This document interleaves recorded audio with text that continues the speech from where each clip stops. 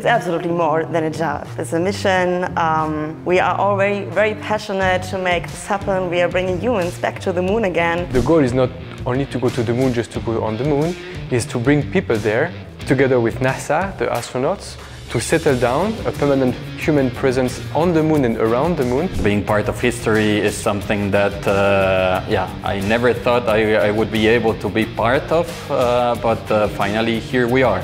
For the humanity is a reason to be again one. Because we're going back to the moon for the first time in over 50 years. And this time we're taking women as well. So it's a really sort of milestone in human space exploration. This is definitely more than a job to me.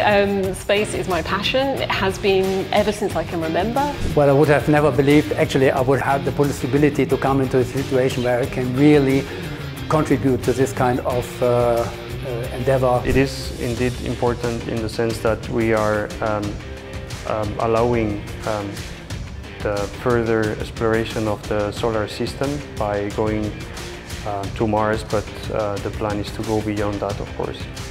So for Airbus, it's very important because we are at the edge of the technology, in the sense that we do the things for the first time. We never did that in the past, and so we have to learn it first. Nobody did it for us before, so we have to invent our own way of doing. We need to be creative, we need to be pioneers. It's absolutely inspiring to be part of a project where so many nations work together. I think we all know now that we can't go to space alone.